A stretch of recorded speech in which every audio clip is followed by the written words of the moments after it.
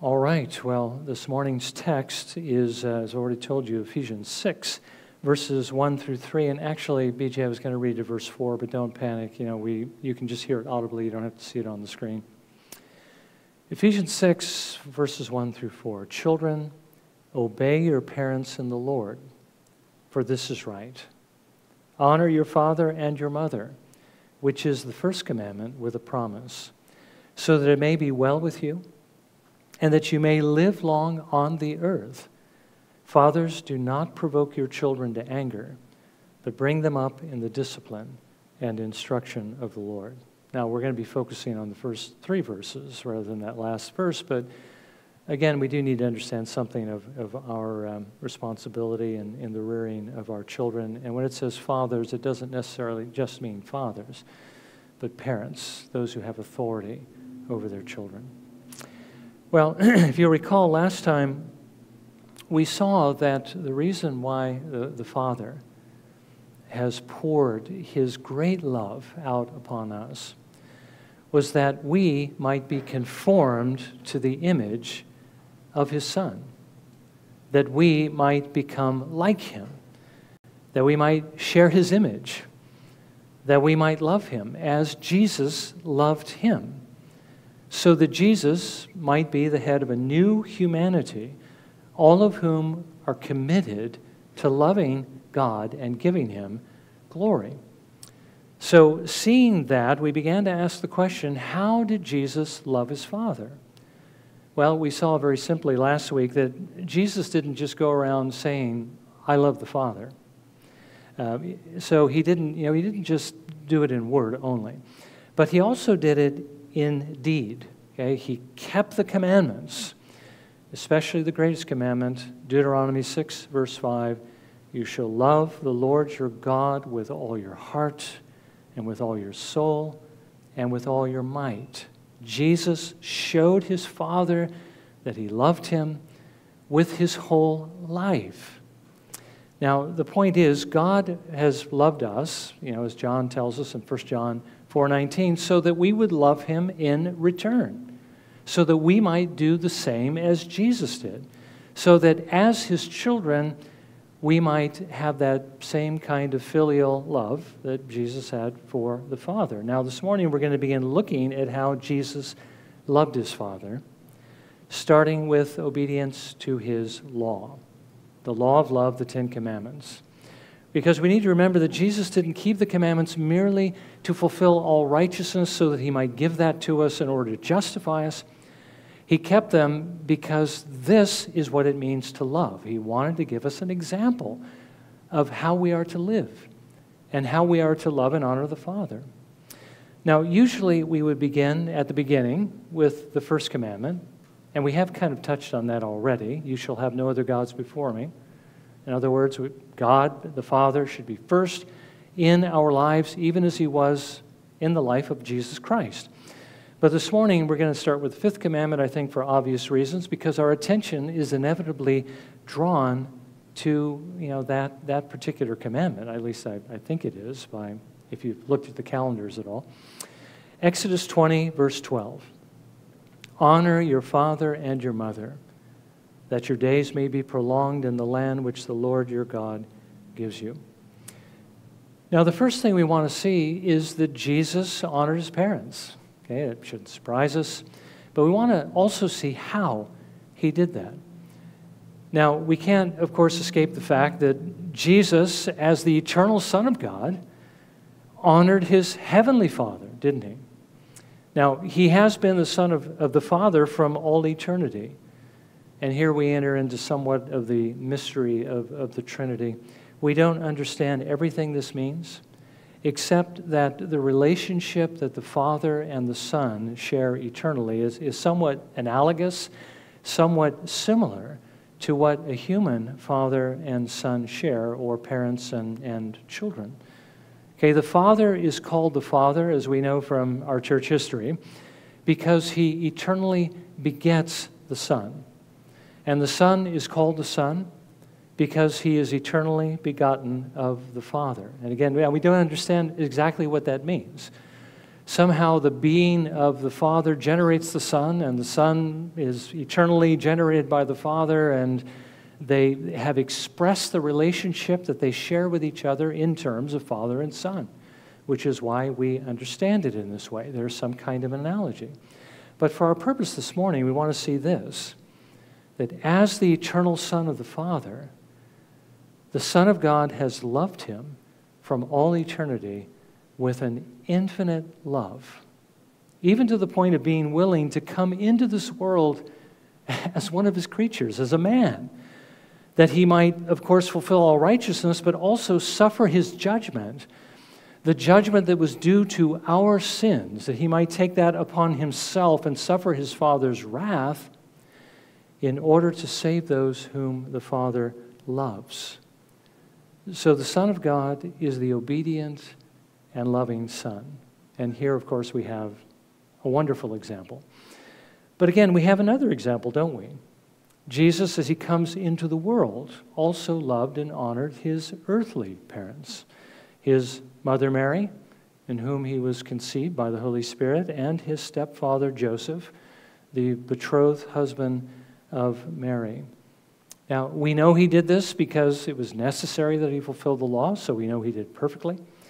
But of course, he also did this because Jesus is the incarnation of love. He is, he doesn't just do it to be an example or just to fulfill the law, but he does it because this is his heart. Now, one thing that we need to bear in mind here as we look at the example of Christ and how he loved and honored his parents is that we don't have a lot to go on because the Gospels really focus on the life of Christ after he begins his earthly ministry, which was at about 30 years of age. But there are some things in Scripture. Actually, most of the things we read about, they may even seem questionable. They may even seem like, well, did Jesus really honor his parents here? But we do know that he did. Now, let me give you a few examples. Remember when his parents took him when he was 12 years old to Jerusalem for the feast, and after the feast was over, they all started off for home, and they didn't realize Jesus was with them, and he had stayed in the temple, and after they had gone so many days' journey, they realized he wasn't there. They thought he was with the relatives, and they went back to Jerusalem, and they searched for him, and they found him in the temple. Well, we're going to come back to this in just a moment, but was Jesus honoring his parents there? Well, yes, I think he was. Or what about at the wedding of Cana of Galilee, when they ran out of the wine, and Mary had asked him to do something about it, and he answered in this way, "Woman, what does this have to do with me?" Okay, well, was Jesus honoring his parents? Well, yes, or his mother. Or what about when Mary and his brothers came looking for him when he was teaching in Nazareth in his hometown? And instead of going out to them, he said to those around him, "Who are my mother and my brothers?" It almost sounds like he was slighting them. Now, these accounts may seem to call his love into question, but they really don't. We know that Jesus stayed behind at the temple, probably for several reasons, but among other reasons, to show his parents who he really was. You know that Mary didn't seem, even after the angel coming to her, the supernatural conception, all the things that she went through, still didn't fully understand what Jesus, who he was and what he had come into the world to do. So this was to show his parents who he really was. He said to them, you shouldn't really have been having to look for me. You should have known that I would be in my Father's house. And he wasn't being disrespectful. He was respecting his heavenly Father and honoring him. And he didn't disobey his parents, really, in any way there. And when Jesus called his mother Mary woman at this wedding in Cana of Galilee, he wasn't disrespecting her. He wasn't being rude. This was the way of addressing women in that culture. It was very respectful. And when he asked what the lack of wine had to do with him, he was simply telling her that he would answer her request, but not because it was she who was asking. He would do this as one of his signs by which he would show himself to be the Messiah. John writes later in that chapter, "This beginning of his signs Jesus did in Cana of Galilee, and manifested his glory, and his disciples believed in him. So he wasn't slighting Mary. This is what he fully intended to do. And then the instance where Jesus seemed to disregard his mothers and brothers when they came to him wasn't what we might think. They thought, and here again it shows what was in Mary's mind and the mind of his brothers. They thought he had taken leave of his senses. That's what Mark records for us. And so they came out to get him, to take him home, right? We know the brothers weren't believing at that point, but it seems even Mary still didn't understand. But he simply used that occasion to point out that the family of God is broader than family lines, than blood, you might say. Everyone who does God's will is his brother and sister and mother. Jesus loved his parents. As a child, we read in Luke 2, verse 51, after they brought him back from Jerusalem, and when he was 12 years of age, he continued in subjection to them. As a young man, he presumably from early on until the time he began his ministry, worked alongside his father Joseph. We don't know that for sure, but that's the way things worked in those days. He was likely an apprentice, learning the trade of woodworking. After Joseph died, which was before his ministry began, he continued to honor and care for his mother. We don't see that exactly. Of course, he had other brothers and a sister as well who were also caring, but we do know that when he was dying on the cross, he made sure as her eldest son that she would be provided for. He said to her, remember, she stood at the foot of the cross, "Woman, behold your son." And we often think that Jesus is saying, "Look at me, Mary." But that's not what he was saying. He was saying, "Look at John. Woman, behold your son, John." And he said to John, "Behold your mother," by which he was telling him that he should care for her now that he was, dying. At that time, her children were likely unconverted, and so John would have the honor of caring for her until they should also come to faith, and they eventually did. You can imagine how difficult that would be. The brother that you grew up with, perfect Jesus, he really is the Messiah, and they believed in him and were saved. But the point here is Jesus loved and honored his mother. Now, for our purposes this morning, remember, God has saved us. God has redeemed us. He has loved us from all eternity. He has given us his Son, and he has given us his Holy Spirit so that we would do the same thing Jesus did, that we would honor our parents, that we would also honor him. But that really is, the first commandment. We'll get back to that later. Now, the word honor, this I think sometimes can kind of throw us off a little bit. What exactly does that mean, to honor them? Well, it means to place high value on them, on their persons, on their words, on their well-being. It means to love them, that they have weight with us. Okay, the word honor in Hebrew, it really means weightiness. And that's, it's something that, again, affects us. It's something we feel the burden of to give to them. Now, with regard to our parents, this is how we are to love them. That's what honoring them means, is to love them and show them this value. Now, how do we do that? Well, like Jesus, of course. When we were children, we love and honor our parents by obeying them, by doing what it is they tell us to do. Now, again, most of us here are older, and we've already passed through this phase of life.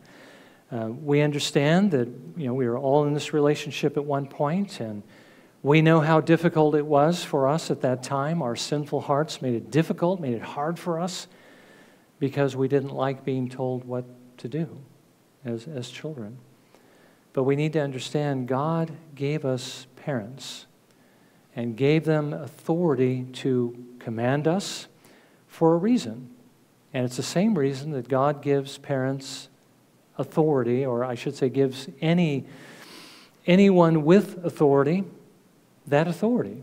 And why does God give authority? Is it so that we can lord it over those under our authority? Is it so we can command them what to do? So we never have to say please, and they never have to say thank you to them? No, that's not why God gives authority. He gives authority so that we might serve those who are under our authority. As parents, we understand what that means. We do have authority over our children, but our authority is meant as, it's given to us to protect them and to serve them and to care for them and to make sure that they're going in the right direction. Now, so that was our relationship when we were children under our parents. We were to listen to their authority for our good and obey them. When we became adults, we moved out of the house. Maybe we got married and we started our own households. Our relationship with our parents changed somewhat because we're no longer there every day and they no longer see us, and hopefully we've grown up by this time and we're beginning to do things the right way. But the fact is, we still need to love them. We still need to honor them. We still need to listen to what they have to tell us. I think there's a remarkable example in Scripture. It's in Jeremiah 35. Perhaps you've read it before, of the Rechabites. And as I understand, the Rechabites weren't even Jews, but they had joined themselves with the people of God. So, religion-wise, they were Jews, but they weren't children of Abraham. But the Lord had Jeremiah bring the Rechabites into a room and to set wine in front of them and to tell them to drink. And they said to Jeremiah, we're not going to drink this wine because our father Jonadab told us never to drink wine and not to live in the city, but to live in tents, which means don't have a permanent dwelling, but rather have a temporary dwelling. And we have listened to the voice of our father Jonadab from the time he said it until now. And by the way, Jonadab by this time was dead. Jonadab was the son of Rechab, and these were Jonadab's children. And the Lord commends them. He says, look at these Rechabites. They listened to their father, Jonadab, who told them to do these things, but my children will not listen to me. The point is that they were still honoring their father. They were still listening to him, even though they were adults, even though he was already gone. They were still honoring him by doing what he said. Now, we know there are limits to parents' authority. We know they're limited by, they can't tell us to do something that God tells us not to do, or not to do something God commands us to do. But there are other things that they can tell us, and we should listen to them. We should, place weight upon their words. The Lord said something similar to the priests through Malachi when he said in Malachi 1:6, a son honors his father, and a servant his master. Then if I am a father, where is my honor? We need to be honoring our Heavenly Father, but we also need to be honoring our parents. Solomon, when he was king, would bow down to his mother Bathsheba when she entered into the room, showing her honor, and he would have another throne set up next to hers. He also writes in the Proverbs several things regarding how we should honor our parents. He says in Proverbs 23, verse 22, listen to your father who begot you, and do not despise your mother when she is old. So, when we're younger, under their authority, we obey them. When we're older, we still need to listen to them. When our parents are, when they grow old and they're no longer able to care for themselves, we are to honor them by caring for them. And, of course, when they have finally passed from this earth, we still need to honor them. We still need to love them. We need to honor their memory, not speak ill of them, but, remember the good things, because, all of our parents are really a mixed, we're all a mixed bag. Nobody is perfect. Now, I want to, in closing, ask this question. Okay, we've seen that Jesus honored his parents, and we've seen that we are called to do the same because Jesus is our example, and if we are to love, we need to love as he loved. But the question is why? Why does God want us to honor our parents? Well, we know that we're supposed to do it because the one who has authority over us, our Heavenly Father, commands us to do it. Now, this is the heart of the fifth commandment, honor your father and your mother, right? It means a lot more than this. but it certainly means that much. And we're also supposed to do it because Jesus did it. You know, Jesus is our example. But there's a reason why God wants us to do this. You know, he doesn't just command us to do something with, you know, what I say, for no purpose or just arbitrarily. We should honor them because of what they have done for us, all that they have done for us. This is why the Lord commands it, because in an analogous way, in a way that's similar to the way that, you know, that his love makes us his debtors. We are definitely his debtors. There's no way we can pay God back for everything he has done for us. What we owe him is a debt of love, right? Well, the same thing is true with regard to our parents. We owe them a debt of love for all that they have done for us. And let's just think for a few moments what that debt consists of. I mean, initially, our life comes from theirs, right? It's true that God made us. You know, we wouldn't exist if God didn't make us. It's true that when conception takes place, that God creates a soul. Our soul did not come from our parents. It comes supernaturally from God. But God brought our bodies into being through them. In a very real sense, we do owe our parents our very existence. We owe them our lives. And then beyond that, we certainly owe them for their care, all the great love that they have shown us throughout our lives. I mean, for the first 20 or so years of our lives, and for some, it's even longer, we were completely dependent on them for everything. I mean, think about what would have happened if our parents had not cared for us as infants. What if they had just left us in the room and went about their business and never came back? You know what's going to happen. We wouldn't have survived. Our very existence, we absolutely depended on them. If they hadn't cared for us, we would not have survived. And then think about everything that they have sacrificed for us over the years. All the soiled diapers, you know, that they had to change early on. How they made sure that we were fed. My mother used to tell me the story. She grew up during the Depression, and she was a child at that time, of what her parents did for her and for her siblings when they had very little food. She says very often her parents had nothing to eat. They would go without, they would sacrifice so that they could feed their children. And my mother used to say that if there was a scrap of fat, perhaps, from a piece of meat that they didn't eat, one of her parents would eat that piece of fat because that may be all they actually had for that day. You know, we sacrifice for our children as parents. When we were sick, they comforted us. They cared for us. They cleaned up after us, you know. When you get sick, it's not a pretty thing. But they exposed themselves to that sickness in order to care for us. I hope you don't get grossed out by this example, but I can't help but think of this example. Beverly Burchell, a very close family friend, almost like a second mother to me, used to talk about one night when her son Neil, when he was just a young boy, he was sick. He didn't feel well, so he came into his mother's room. Mother and dad are sleeping. Wakes up Beverly, and says, "Mom, I don't feel so well," and then proceeds to throw up all over her, okay? Now, the graphic image, I mean, who could endure that but a mother, you know? And I don't think she got angry at him, you know, but her heart went out to him and cared for him and cleaned it all up and cleaned him up and cared for him. That's what parents do. They clothed us. They helped us with our homework. They gave us direction when we needed it. You know, for some of us, they may have been the very first to pray for us and to share the gospel with us, and that certainly is our obligation as parents. They may have been the first to take us to church so we could hear God's word.